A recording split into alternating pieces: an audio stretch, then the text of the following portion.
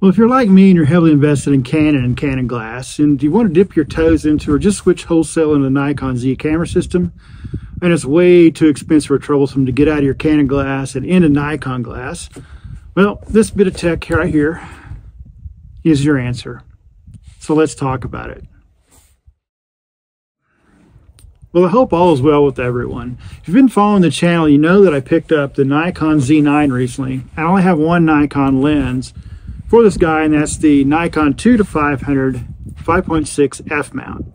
And I have a lot of Canon EF glass. My favorite lens is, of course, that EF 500 f4 Mark II. And at this time, I don't plan on cutting wholesale over to Nikon glass. Well, at least this time I don't plan on it. And finally, my plans are to use the Z9 here as my primary camera until the Canon R1 gets announced. So to make all this work, I need to do one or two things. One was find a way to get into the Nikon big large primes, the f2.8 or the f4. Now that really wouldn't happen without having to sell a lot of lenses. And the second way was to find some way to use my Canon EF glass on this Nikon body. And that's where this little guy came in. It's an EF to Z adapter made by a company called Fringer. And this little guy is what's made it possible for me to move fully into the Nikon Z9 system and use its full functionality with all my top-level glass. And in this episode, we'll answer a few questions about the Fringer adapter here, and can you really use it on all this Canon glass with the Nikon Z9 just as well as its native lenses? So the first question we're going to answer is, does it even work? Does it even use a full AF system with this combo, with this Fringer adapter? Secondly, does it work the same as an F mount to a Z mount lens, like using the adapter, just like you do with Canon for the EF to RF? Does the F to Z mount lenses work just as well as the Fringer mount to the Canon lenses? And lastly, what we'll answer is it as good as a Z mount lens? Does it work as well as a Z mount lens? So we'll talk about that. There's also a few adapters that'll let you use the Canon EF glass in Nikon Z systems, but doing my research and looking, I found out that this Fringer adapter worked the best. So real quickly, if you've never used one of these adapters, it's really simple. It just goes between the lens and the body. So all you do is snap it on. Now, one thing that drives me crazy is everything on a Nikon and Canon are completely backwards. So this goes from left to right, or clockwise, and Canon goes counterclockwise. So as I put that one, I have to go clockwise. On this one, I have to go counterclockwise. So that's it. You snap the two in there, you're done. So what does this adapter do? Well, it's supposed to allow you to use the full autofocus functionality of the Nikon Z system with the Canon EF lens. And this may be one of the fastest videos ever done because it's about 5 degrees up here on this mountain today, and my hands are freezing already. So let's get into our first question. Does it even work? Well, yes, it does work. Here's some EVF footage from the Z9 using the Fringer adapter, and I'm using the Canon EF 500mm f4 Mark II. I was lucky when I went out this day, I found one of the red foxes, and you can see the AF finds the fox in the eye very easily. And actually looks where you can see that it's trying to hit both eyes. It'll give you a box on each eye, and it'll give you a little arrow saying, hey, which eye do you want to select? And the resulting image has a good grab of the eye, and the focus is nice and crisp if you look at this image here. So that's really, really cool. So that first question, does it even work? Yes. Does it work with the full range of autofocus functions? So far, it looks like it's doing it great. Next, we'll answer the question is, how well does it work compared to a native F-mount Nikon lens? They're using the F to Z adapter, and we're going to be using the Fringer EF to Z adapter. So in this EVF footage, what we're comparing is, we're comparing the 200-500 5.6 F-mount lens compared to my 500 f4 Mark II lens. I understand one's a prime and one's a zoom, but we're not worried about the quality of the image or the sharpness or any of that stuff. What we're comparing is how the autofocus is working. Now we've got the Canon 500 stop down to 5.6 also. First I went over to an area where I have a lot of mallards. It makes it real easy because they don't move too far in distance from me. So I went out there to check the eye tracking and the focus speed on these guys using these two lenses. So first here is the Nikon lens. And you can see the Nikon lens sees the eye and the head of its available subject. As soon as it sees it, it grabs a little circle, puts a box on it, hit the focus button, it grabs instantly. So what you'll notice on the Nikon, you'll see a little gray box where it's saying here's where the focus needs to be, the subject tracking, and then when it goes gold, that's when it's actually hitting the bird. hitting the eye. And you can see it's working pretty good here. Now let's look at the Canon lens adapted to this Nikon Z. And it works pretty much exactly the same. It's finding the eye instantly. It's giving the little gray box. I'm hitting the focus button, it's grabbing instantly. So really, it's grabbing really good. So far, it's looking really, really good. So next, I headed over in an area where I noticed some local foxes, and this took a couple of days because the foxes are just, not just hanging out with you right like they do during the summer or the fall. They're really just bouncing everywhere. And first, we've got the Nikon 2-500 lens here, and what you can see in this EVF footage is it's seeing both of the eyes again. It's locking on good when hitting the focus. It's just grabbing instantly, so it's really focusing well as we expect it to. Next, we have the Canon F4 here, the 500, and you can see it again. It snaps right to the eye. It sees both the eyes. I really can't see a difference in these two on how the focuses work and how fast the autofocus spins and motors these lenses real quickly. And after examining the images of both, the focus hits well. We'll go back in the studio after a while and we'll do a review of the burst and see if we see any focus jumping amongst that. Because sometimes, even though it says you got the focus, it may jump around. But for what I'm initially seeing, I'm not seeing that. So I had to move from my last location because the wind started picking up. You probably hear the audio was getting pretty crappy there. But all of a sudden, a big wind gust came through there and about blew me over. So I moved farther down the mountain so I could finish this up. So our last question is talking about the Z mount lens versus the EF to Z mount lens. So went back over to the duck area using these two lenses again because these ducks don't move a lot. And actually, I found them in the parking lot, which is awesome. They're just sitting on the ground there for me. So here is the footage from the Z mount lens, and what you'll notice again is real quickly it finds a little gray box, hits the eye of the duck, and then it'll hit the body, and as I go move around different ducks, it just grabs and grabs and grabs. I hit the focus button, instantly grabbing right to the eye or the head, whatever the little box is sitting on. So it looks really good, and look at the images. It was sharp where it hit the eye, and it hit the eye well. So next we'll move over to the EF lens adapted to the Z body. So this one again, as I'm bringing over the ducks, sure enough, it's snapping. The little gray box is seeing, hey, here's the head, here's the eye. I hit the button for the focus, zips right to it. Really amazing that it's working really well. Looking at the images, they're sharp. They're tack sharp, just like the Z lens is. While I was using the EF mounted lens, I did notice something. It happened to me twice. When the bird was a little farther away, it would do all the pixelization. Not pixelization, excuse me. It was doing the area focus, like little red boxes everywhere. And that's on the same focal plane, so I'm getting the duck focus, so the duck is tack sharp. But I noticed a little bit later when I started using the Z lens again, I noticed when the duck got about the same distance, I had the same thing. Every once in a while, it would just do all the little area instead of the auto subject detect box. So it wasn't just the EF lens that was giving me a problem. It was actually the autofocus system. That's just what it does when it hits that certain area and doesn't really see the eye or the head, doesn't really recognize it's a duck when it gets a little busier. So it seemed to work the same there. So what we're going to do now, we're going to run back to the house and we're going to go through the images, look at the bursts of these things. We're going to look at the 500 series with the Fox and the ducks with the 500 prime lenses, the EF and the F lenses, and we're going to compare the Z and the EF lenses and see how they stack up, or whether we get any pulsing things like that. Because usually when you have a non-native lens, you will get even though it says you're in focus, everything records as focus, is the image in focus. So we're gonna go look at that real quick, and we'll do a final wrap up and my thoughts on this Fringer adapter. And is it really good for wildlife photography? Can you really use your Canon lenses with the Nikon Z body? We'll answer that question when we get back to the house and look through the images. Talk to you here in just a bit. All right, guys, we are back here at the house, and we're going to look at these images here in a second on the computer with how this Fringer adapter is adapting these Canon lenses to the Nikon Z9 body versus the native F mount and Z mount lenses on this Nikon Z9 body.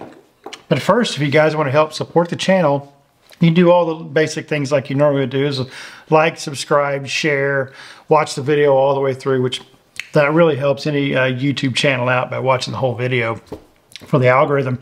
But you can also join the channel membership on this channel also for the Wild Alaska. And that gives you a little bear icon and gives you some emotes and things like that. And it's as low as $1, but it really helps the channel out so I can do more things like rent more of these lenses and bodies and things like that to give you guys more comparisons and more YouTube content. But anyway, let's get into these images. We're looking at those ducts first. So we're talking about the 500 f4 versus the 2 to 500 f mount Nikon at 500 millimeters. So the first lens we're going to look at here is actually the 2 to 500. So the first few images, let me zoom back out, are the 2 to 500. So these first four are that. So we're in focus, in focus, in focus. All four are in focus. We'll zoom in and look at the head a little better. Focus, focus, focus. So everything's pretty much in focus there. So that's good. Let's look at the next batch here. The same lens. We've got more in this burst. So we've got 6, 7, got 12 in this burst. So here's the first frame here. The eye looks good. Eye looks good. Good. We'll zoom into these here in just a second. So let me get back to the beginning of this. We'll zoom in the first frame. So here's the eye in focus. Feathers look good.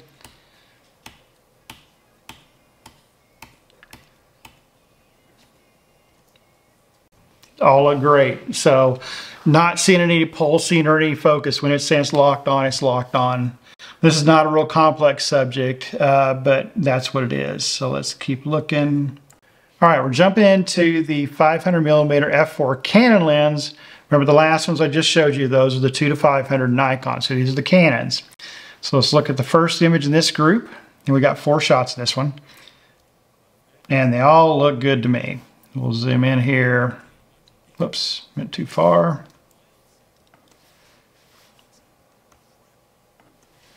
All right, start with the first image. This one doesn't look as tack sharp on that eye. The next two look pretty good. Well, once the computer catches up. Okay, it wasn't, no, they look fine. The computer just wasn't caught up yet. And this one's a little more in the shadow, but we have the glint and the sharpness here. So those look good. Let's jump over to the next batch of these little guys. So what I've done is I've tried to find pictures that were in a series, is that shutter's going off. Not any of these little 1s and 2s, just the ones that had multiple. So this one has about 22 images, so it's a 1-second burst, about like that eagle was. So let's look at this. So let's zoom out first. So the first one looks good. Second one looks good. Good. Good. I'm not seeing any focus misses or any pulses yet. So that was the whole series that looked good. So let's zoom in and look at this head a little bit better. Looks great. Water droplets. Everything's in focus. Jumping forward. Looks good. Still looks good. That computer's kind of trying to catch up for some reason. It's like, all right, looks good. It's good. It's good. It's good. Everybody looks good to me. So those are the comparisons. So I don't see either one of the 2 to 500 or the 500 f4 on this lens missing on the focus. If you remember those boxes, sometimes I grabbed the whole head or grabbed the body or grabbed just the eye, but these here, the pictures, when I took the pictures out of those 20-some bursts, those 1-second bursts, I'm not seeing any fluctuations or any pulsing on that eye, which is really, really good, or on the focus point, so that's really good. All right, so the next one, remember, was the foxes. So let's look at these fox images we had here with the same setup. All right, the first ones we're looking at here are the 2 to 500, again, the Nikon lens, right? So let's look at these images. Here's our little girl, our cute little fox, and we're going to go through these again where we're not zoomed in. I don't see any misses yet. That's cute. Look back here, sticking her tongue out at us. Looking good, good, good, good, good, good. Okay, we're repeating ourselves, so let's... Are we repeating ourselves? Where are we at? Okay. All right. So let's zoom in and look at them. All right. Looks good to me. I'm really looking at this one. We're at f5.6, 1/800th. Looks fine to me. Next shot looks good. Looks good. There's the tongue. Hard to tell with her eyes when I'm shooting 1/800. I like to shoot her 1/1000. Everything looks good. Her head's in shadow, so it's really hard to tell. There's no light this day, so it's really not the greatest conditions. There's that tongue. That's funny. She cracks me up. All right, she's looking good. Still looking good. Still looking good. So that's quite a bit of movement there with her head, so that's pretty good. I don't really see any pulses. I think it's a little soft in the eyes, but I think that's more the the aperture and the light than anything. All right, let's jump over to our next set of images here. Let me zoom back out. This is a really not an easy shot because she's back in the brush, okay? If you remember from that video, from the footage. So here start the first shot. Looks good. Looks good. So you can see right in here, even right here by her face, and here, these little blurs you see, those are sticks that I'm focusing through. So I grabbed her eye through those, and they all look good. So let's zoom in on the face. Let's look at the face. So you can even see I've got a stick across the eyes even, because you can see it right there. Wow. It's a pretty nice focus. So we're looking here. Everything looks good. I don't see any wobbles. I think the focus point's held in the same spot. Yeah. Looks good. Even with the stick across the face, that's pretty nice. So that's the 2 to 500. That's the Nikon one. So it looks good. I don't see any pulsing whatsoever in the images. So the autofocus on the Nikon Z F to Z should work. It's the native Nikon. So now let's jump over and we're going to look at the Canon 500 f4. So here's the first batch of 4 here.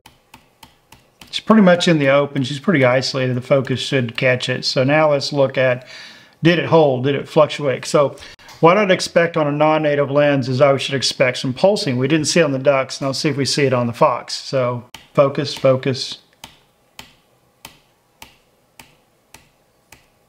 No, it's dead on. That eye's in focus. She's in focus. Looks good. So that passed. So let's jump ahead. Let's go find another big long burst here. So these are the tricky ones again. This is kind of almost, she went in almost the same area for me. So she's back here in these trees and the brush. So this is, again, tricky. Again, got this brush, got to focus through the brush. I think in a minute we're going to have a brush in front of her face. So let's look at these real fast. What was that noise? So that's hitting her eye there. That's interesting because it's right behind that stick. Again, behind the stick, looks like the eye's in focus. When we zoom in here in a second, 100%, we will look better at it. So far, I'm not seeing any out of focus shots here. Let's go, okay, back to the beginning. Make sure I'm at 100%. So let's jump in here, 100%. This is a little underexposed, but I underexpose a lot. I like to color the eye back in. The face looks in focus. The eyes look okay. All right, so we shouldn't have motion blur in the eyes. And this doesn't just look like shadows. So let's jump forward. Oh, just lost her head. Yeah, it's in focus. Looks nice. Still in focus.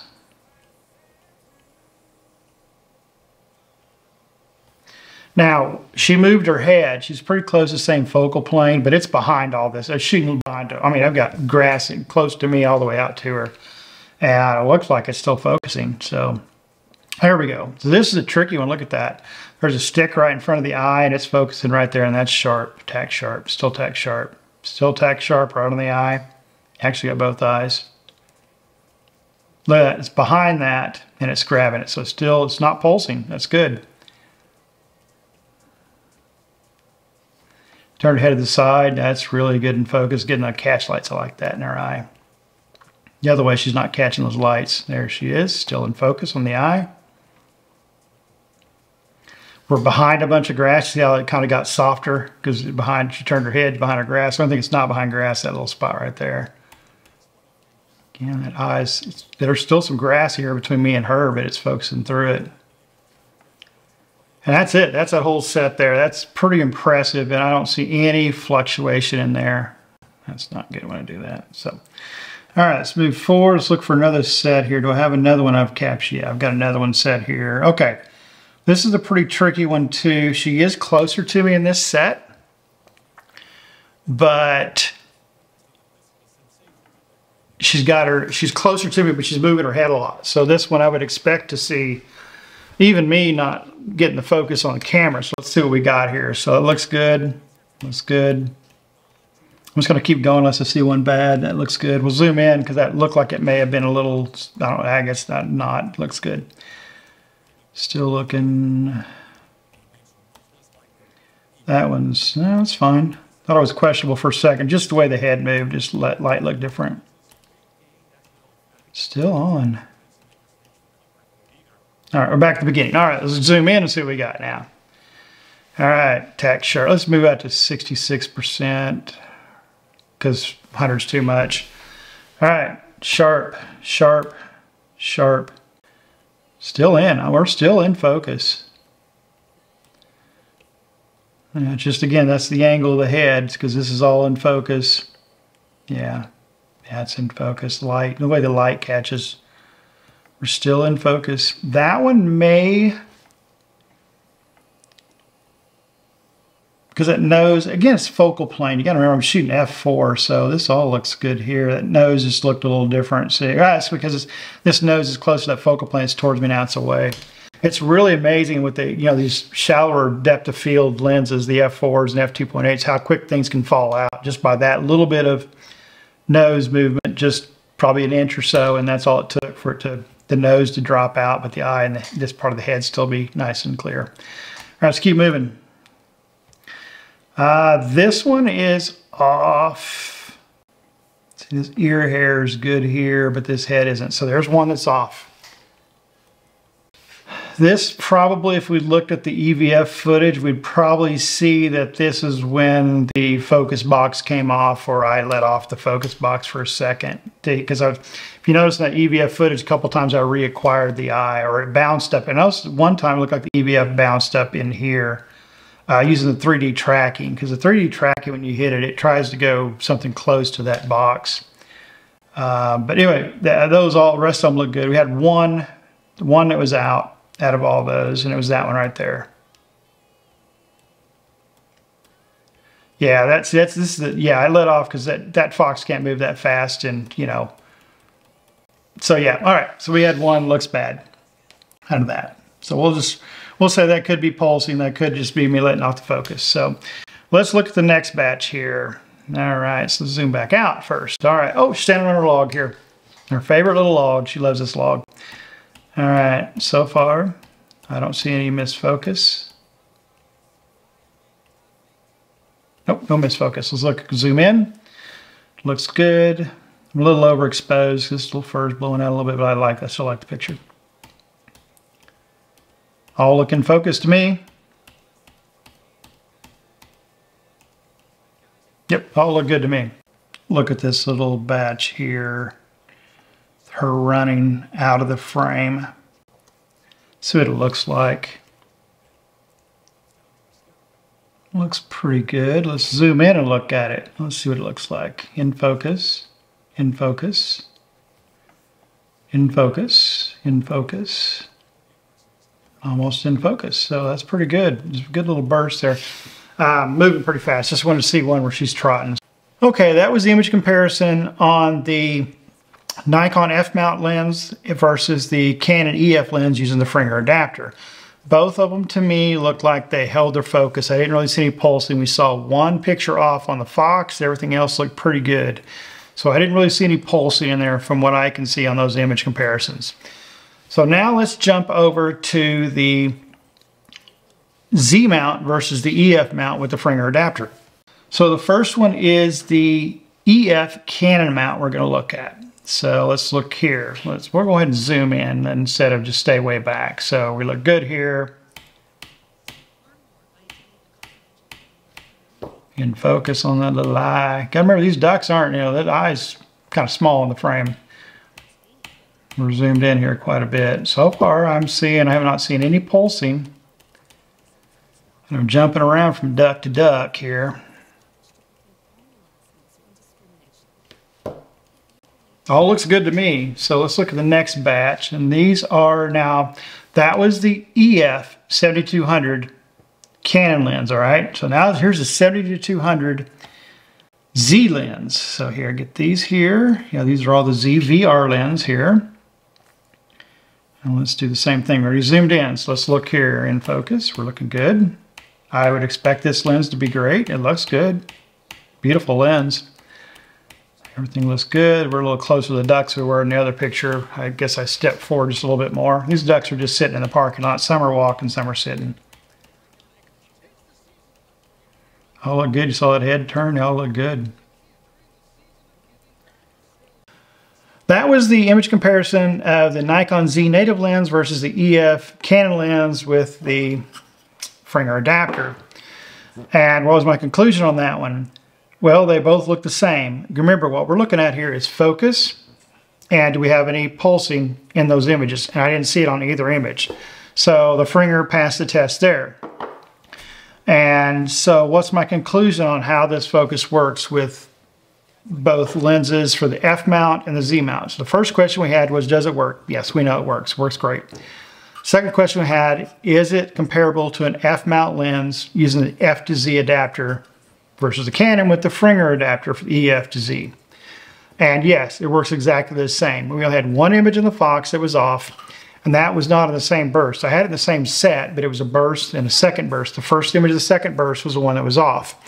Many things could have caught that. So the first image always could be a little bit off because maybe you get a little trigger happy.